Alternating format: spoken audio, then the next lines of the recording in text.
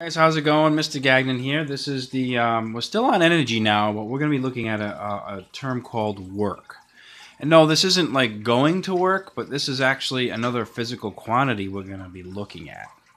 So this will be a quick video. I think maybe under 5 minutes because work is easily defined.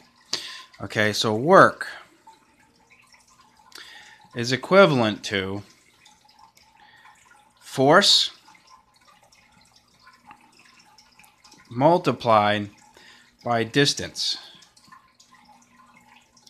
And sometimes we put a little thing here.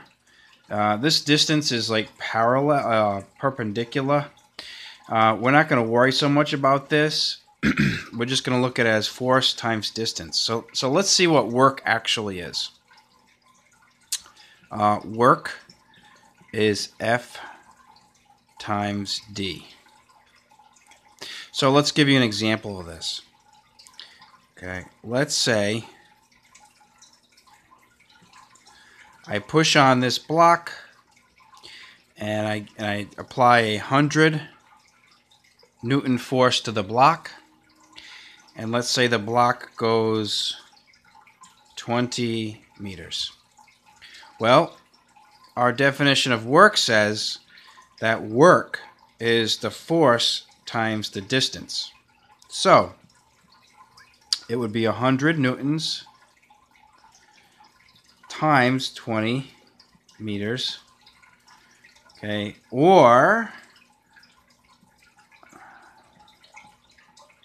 2,000, and this unit actually is going to be an energy unit, 2,000 joules.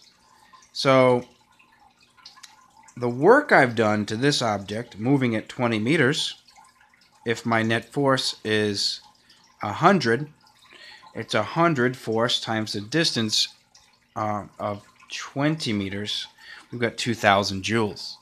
So that's how simple work is. It's a 3-step process, and work is an energy unit.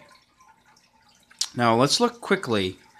You remember when we looked at gravitational potential is mass times gravity times height. Well, mass times gravity is the force of gravity. Height is a distance, right? Height's a distance. Mass times gravity is a force. We can actually relate gravitational potential energy to work. Work is force times distance. Gravitational potential energy is mass times gravity, which is force, times a height, which is a distance. And I just wanted to connect the dots for you. Now, in the questions, okay, what you're going to be given are 2 of these things. Now, if I give you force and distance, awesome. Okay, you can find work. If I give you work and force, you can find distance. If I give you work and distance, you can find force. So, yes, I'm going to give you 3 different possibilities there, but I'm very confident you guys can handle that type of algebra problem. The tricky question would be is like how much work is done. Let's say if a person pushes on something and doesn't move at any distance. I'm going to say it again. How much work is done if a person pushes on something and it doesn't go a distance? Let's check. Work is force times distance. Work, let's say he pushes on it with 100 newtons and he gets it to go 0 meters.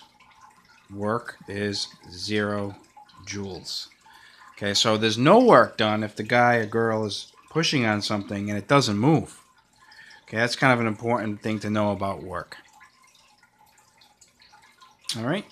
I'm going to come back to work when we talk about power a little bit because work and power are related too. And we'll make the correspondence, the relationship later with work and power. So that's a nice short 5-minute video. Hopefully you can look at the section on there and do well on the questions.